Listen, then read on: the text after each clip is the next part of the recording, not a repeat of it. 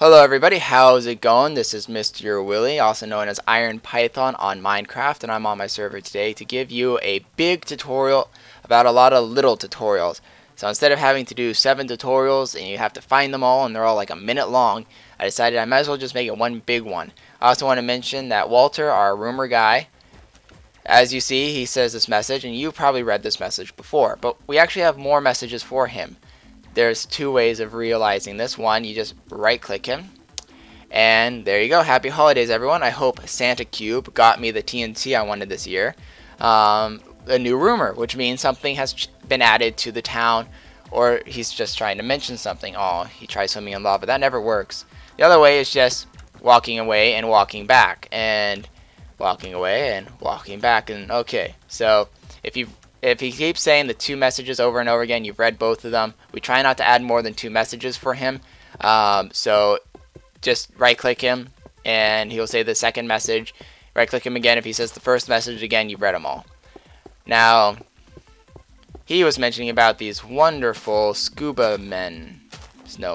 No, snow scuba men. Now that's just because of my texture pack.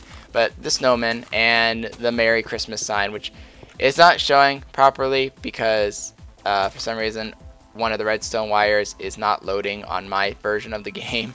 But it is there. It was working for me like 5 minutes ago, but I walked away and came back and it's not showing up properly. But the Wombat of Doom made this, and so I wish to show you guys that before it got removed, because we're going to remove this in about a day or 2. So hop on with your friends and stand on top of this candy cane and get some photos taken with the Merry Christmas sign. And I hope you guys are having a great holiday, whether that's Christmas or whether it's Hanukkah or whatever you believe in. I hope you guys are having a grand time and having a lot of fun with your friends and family. But I wish to mention here a bit of a small tutorial.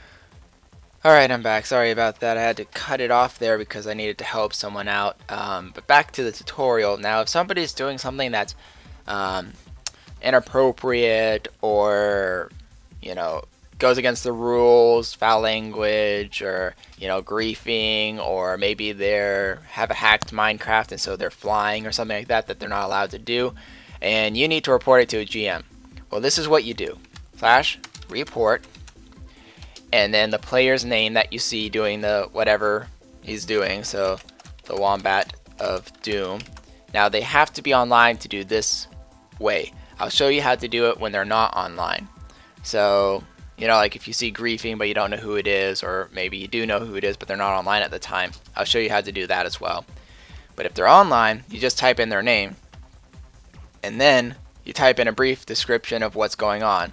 So that could be like griefing, or like bad language, or keeps PvPing me, anything that you wish to report about another player. Now don't go abusing this or anything. This is for you to help us help you guys. So if you guys start abusing the report system and start giving us misreports and all that, it's not going to help anyone. So I'm trying to help you guys here. So make sure you give us a brief, nice description. And why I say brief is this bar is pretty much all you can fit for the description. If you start going past this bar, it won't end up in the report, and so we're going to get a cutoff report. If we need more information, we'll ask you, because it tells us who made the report. So we can ask you specifically if we need more information, like it wasn't enough. Now, when you're done, all you do is hit enter, and that's it. You'll see report submitted, thank you. We will see reporter, a report has just been submitted at index 1. And we can view that report if we're on, because it'll say the message right away, and we always try and read reports as soon as they happen. Unless we're really busy with something, we'll do it as soon as we can. If we log off, like we're logged off or whatever when you make the report, the moment we log on, we'll get this message. Now, you'll see here 2 reports because I was doing some tests and showing some people, and here I cleared all the reports. So I always clear the reports when I'm done reviewing them and all that stuff. So we'll see, oh hey, there's 2 reports that's been submitted and haven't been fixed. When we're fixed with it, we complete them, and then the next day we delete them. So we always keep track of any reports that were made. Now if you need to make a report on something that's like somebody's not there but you know who it is, you put the exclamation mark and they can type in like player and their name, so the one better Doom, and you know, comma and what they did. If you don't know who it is, you can just say, you know, just griefing, and we'll teleport to that area that the report was made and see what might have been griefed. We'll just assume that you don't know who it is, or you just want to shortly do it, which is fine. But it is a very nice thing to tell us what's going on in as much detail as you can, but making it brief. Now, if it's a bug, like let's say for some reason you put a chest with a Lockette sign on it, you come back and the chest and Lockette sign's not there. Just say like bug chest missing had Lockette, come on, sign on it. Now just enter and the report will be submitted, and now it's at index 2 and we know that you submitted that report. So definitely write these down. It's super simple. It's just report / their name or the explanation mark and a description of what the report is, and we will get back to you, or at least just fix the report as soon as possible. And it's definitely a good idea for you guys to remember. So favorite, write it down, whatever you need to. I'm going to go ahead and go on to the rest of the tutorials because I got about 6 or so more to do, and I want to make this as short as possible. Still going to be kind of a long video, but I mean, I got 6 things I'm showing you, so it's definitely useful. So stick around for... So the first smaller plugin I'm going to show you is called IntelliDoor.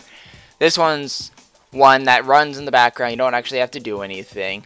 And what it does is it makes doors intelligent. And what I mean by that is I can open this door, and I'm going to look away just to prove it'll close after 5 seconds of being opened.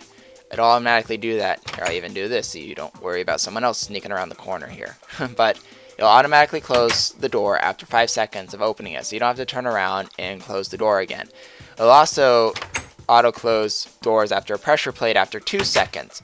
The reason why it's 2 seconds and not instantly like it normally is so that people who are following you, like maybe you're showing your house around, that kind of stuff, the door won't slam in their face, which happens a lot in multiplayer without this kind of thing in it. It gets very annoying for the person behind you, especially if they have a little bit of slower internet, and doors keep getting smashed in their face. So with, you know, pressure plates and all that. So our server is a little bit more intelligent than that. Also, double doors, they work together. I know, it's so lovely. And yes, you can close the door manually if you want. Like maybe you're going through and you do not want the person behind you following you, you can slam the door in their face. This is usually, you know, for a private house and that kind of thing, so you don't have to worry about somebody sneaking in while your door is open. Now, it also works for redstone wiring. Now, normally, you know, if you had a pressure plate on this side, it would open this door. You'd have to do some major circuitry underneath to get the other door working. Well, not with us. Pressure plates, buttons, any redstone connection to a door, once again, they'll act intelligently. I know, it's lovely, isn't it? So that is one of the plugins that we have that is very useful. While we're in Relic, I'm going to go ahead and show you another plugin that we use called Auto Replace. This plugin is extremely useful, and as far as 1.0 came out, because they haven't updated it yet, only has one drawback. So I'll tell you the amazing things it can do and the one drawback. So the amazing things it can do is automatically replace what you have. Now, I've got this one brick, and I've got 11 more in my in my inventory, but they're not in the toolbar. This is very useful for people who are building large structures. If I place this one brick, like maybe I had a stack of 64 or something and I'm on my last one and I place it, I'd have to go in my inventory, click the brick and another 64, whatever I have left, go back down here, get out of my inventory, and then continue building. With our plugin, and by the way, the only reason I can build in here is because I'm an admin. Nobody can build in Relic unless you own property. So just in case you try and it tells you you can't, this is why.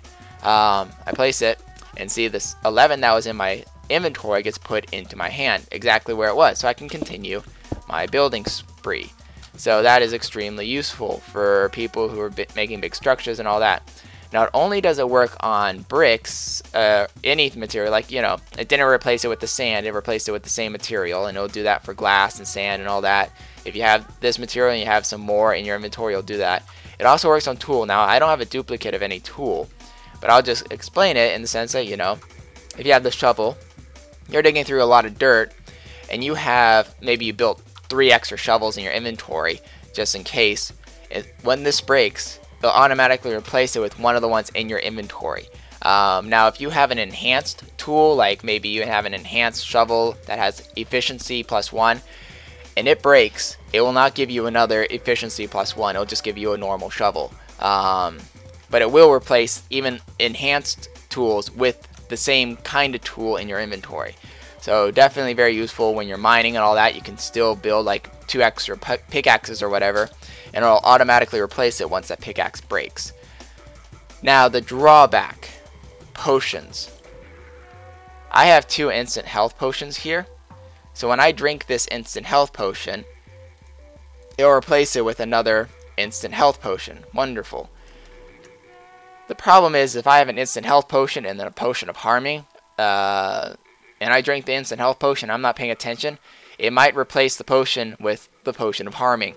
Why is that? Well, it's because it hasn't been updated to 1.0 yet, so it doesn't know the differences between the potion variables. So try to be careful when you're drinking potions and you have harmful ones, or even other ones that you don't maybe want to use, like maybe you don't want to use your swiftness potion yet, but you want to use your healing one. Definitely make sure you're drinking the potion you want to drink, because it will auto replace it with any potion, because it just sees them all as the same potion.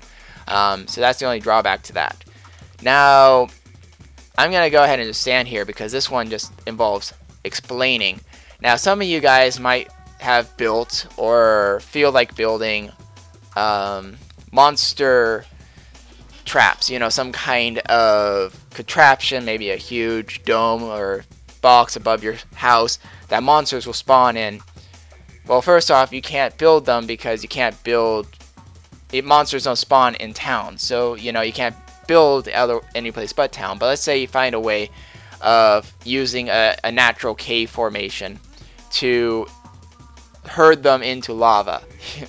Well, first off, monsters will only drop items if you have actually killed them. So if they get killed by something like cactuses or drowning or suffocation or lava, they won't drop anything. So no, if there's a cactus here, I can't hide behind it and have the creeper die from the cactus and then pick up the TNT. That's to prevent monster builders or monster contraptions to be built, farming contraptions, there we go, to be built. So no monster mob farming can happen in our server. That's one of the small ones that I wish to mention.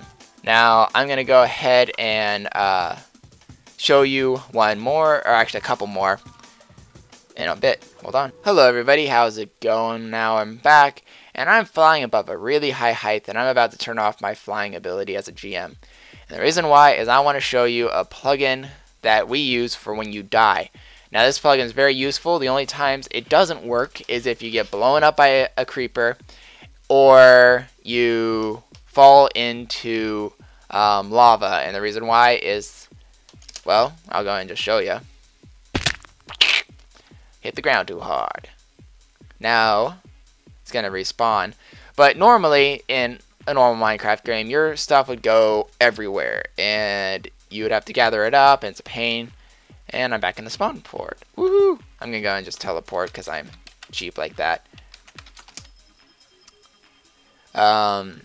And you'd have to go and find your stuff and gather it in, I think it's 5 minutes, and else your items disappear. On our server, we have a way of kind of saving your items, and what it does is it puts, there you go, a chest. It's called Tombstone. Tells who died, by what, and when.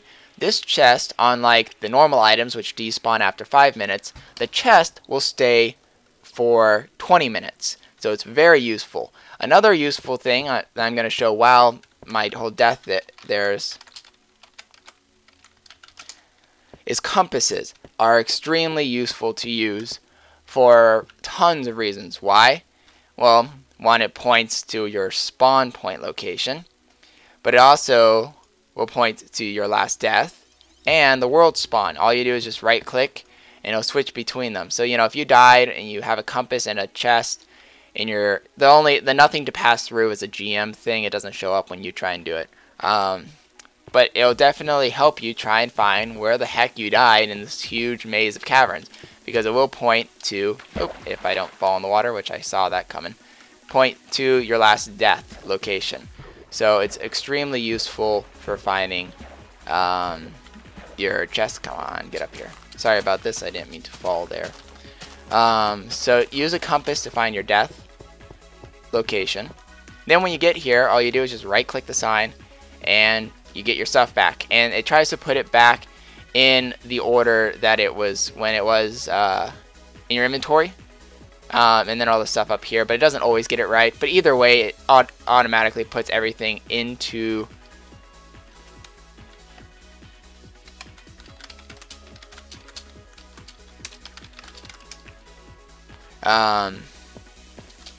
back into your inventory.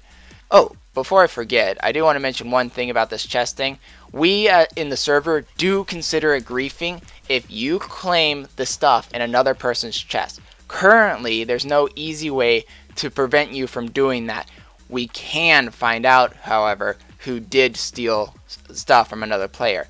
So if you died and somebody ended up walking over to your chest and stealing your stuff, and you wandered over and you knew exactly where you died, you used your compass and everything, report it using, once again, the report command. And just, if I could spell it lovely, report, there we go. And if you don't know who it is, you can just say this and then say, you know, tombstone stolen. We can go into that location where you made the report and see by searching who stole your chest. So if you find a chest somewhere around and it's not yours, do not take it, because we will consider that griefing and you will be banned or punished in our server for doing so. So definitely make sure you leave those chests alone, or at least help the person find their chest again. But the chest will only stay there for 20 minutes and then go away. Now I'm going to show you another amazing plugin that we have. So hold on.